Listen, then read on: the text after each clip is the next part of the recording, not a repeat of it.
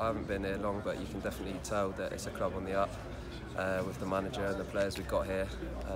It's a decent enough stadium for this level anyway, so if it does go ahead, then that'd be great. How important have the fans been this season, especially at home, and how important they're going to be going into the final few games?